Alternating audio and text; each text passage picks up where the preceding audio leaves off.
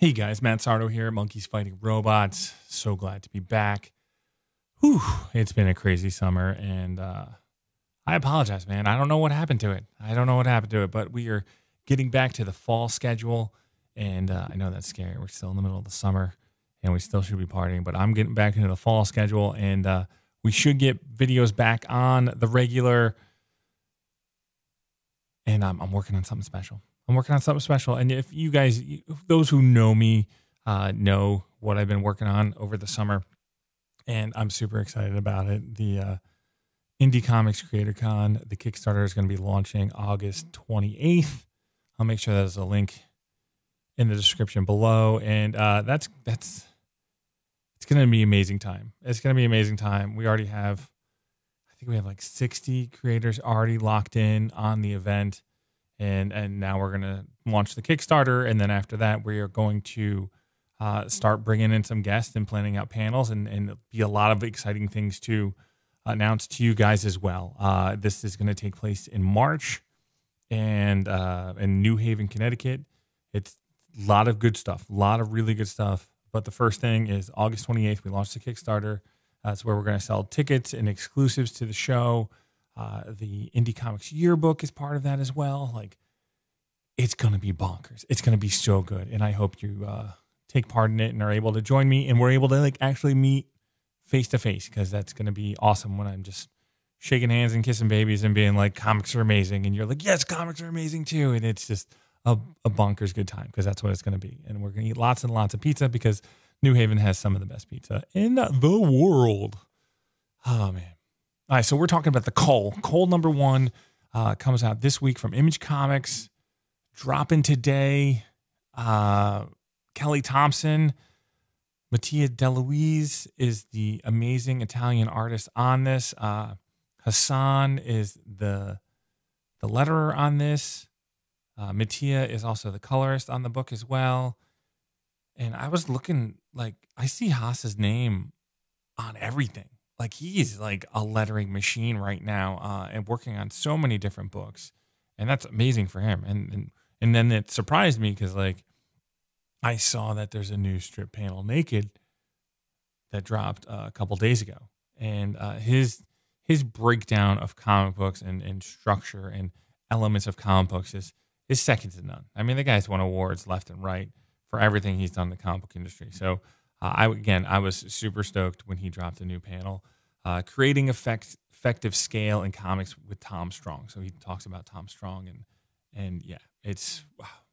I've learned so much from them. Definitely check them out if you haven't checked them out. So let's talk about the CULL, because like this is a book that, like, oh man, I'm a feelings guy. I got feelings. I have empathy. I care about people. I care about comic books. I care about you. This is a book that were like, they took advantage of my empathy. Every character in this is like broken, and there's such sadness or pain that I could feel from the pages. And the setup is a whole bunch of silent pages, and it looks beautiful. It's a very beautiful book as well. But yeah, the way they introduced all the different characters in this crew, this Goonie-esque crew, that they're calling it, because they're calling it like a sci-fi horror Goonies adventure, kind of thing. And I take all that with a grain of salt. I know what they're trying to sell you on and things like that. But I was just like, okay, this is a #1 issue. It's got a sci-fi element to it, and there's a band of heroes or band of characters, and they're going to go on an adventure, and there's a mystery to solve, or there's a mystery. So the way they're introduced, like, it's in the middle of the night, and that's when you're vulnerable, and each character has a problem or has some sort of issue that's causing them pain, and some are really in your face elements, and some of them are abstract elements, and it was just, whew. It was one of those books that I just like instantly emotionally attached with it.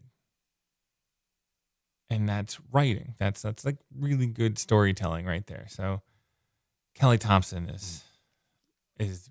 has something. She has something going on with this book that just grabbed me.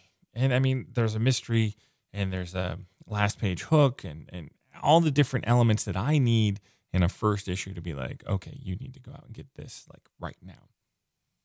But the show stealer is definitely Mattia's artwork. He has this photorealistic style. And let's step it back for a second. Because this is the thing. So one, I was instantly hooked by the book or emotionally hooked by the book. But then two, I was like, okay, this has a cinematic element to it. And I was like, okay, what is going on? Like, what is going on? Because I'm like, I read it and then I read it again. And then I was just like, okay, let me look at panel structure. And I was like, oh, there it is. Because like the book takes place in the middle of the night, like the panel borders are all black. So there's this nice like night mode version of the comic book that you're reading. And also Mattia has this photorealistic style. So the people in the book don't look like you, and they definitely don't look like me. So they look like actors in a book, or actors in a book, and they're actors in a movie, actors in a show. And then he likes to do depth of field every so often. You know, they're in the panels, and so you'll have everything in focus. Then you'll have a panel that has depth of field, and you're like, oh, that's pretty nifty, or whatever's in front must be really important. And then the thing that really tops it off is his panel structure. Most of the book is 4 panels, and they're stacked panels on the page. And this, like, I'm looking at my phone. I was like, oh, they match up to my phone. Like and I'm in cinematic mode. Like he makes cinematic panels through the book. So you have this 4-panel style per page, very cinematically the way they're shot and framed, and then you have this depth of field. So he has his own personal camera that he's working with, and then you have this photorealistic style. I was like, holy crapola! He's making his own film. He's an amazing cinematographer in this. And the only time that he like breaks this panel structure is when there's a splash page, or later on in the end, there's like a lot of back and forth, and then the 4 panels become 6 panels as the back and forth comes along. But it's still this elongated rectangle, the cinematic rectangle. Well, if you know what that style is called of panels, let me know below, and we'll start working out. Because like you have the 9-panel grid, which Tom King loves, and I can't stand. But then you have this, where I'm like, everybody's thing shot cinematically or laid out cinematically. But if you know what that is, like, because if there's 4 panels, everything's rectangles this way, and it's where you read like this, like what is, if you know what that's called, comment below. Because this cinematic style, just like, I was reading it digitally, so I was just like scrolling down. Very, I'm blanking on the digital comics platform, basically anime, where you just kind of scroll down and you keep moving. But like, for me, this looks like a film reel with the black borders, and you're just scrolling down on the comic book, except for when you got the splash pages.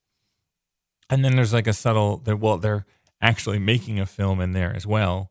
So there's other elements that add to that cinematic quality. And then there's, I think it's the second page is a splash page where they're kind of like recording, and it's a giant splash page, and you see from the point of view of the camera. So you have that element as well. They're making a film, you see film footage, and he's laying out the panels in a film. That's three elements to make your brain turn it into a film yourself. And then he also has his 3 elements, the photorealistic style, the depth of field, and then his panel structure that then adds on top of that. So you have like 6 elements that makes your brain be like, oh my God, this is a film. And it's so good. So I would definitely check it out. this is a must buy in my book. And again, I don't know what's going to happen. So I can't tell. I want to be like, oh, it's a fun read, but it's not a fun read. It's like a pain. It's an empathy read. And then you go to a point where you're like, oh my God, what's going to happen next? And you're like, I don't know. And so you're like, I need issue 2 now. So that's where I am. I don't know. I know it's amazing, but I need issue 2 now. And I can't wait to have it. So, all right, guys, I'm so glad to be back talking with you guys about comic books. And I can't wait to talk about the next one. Take care.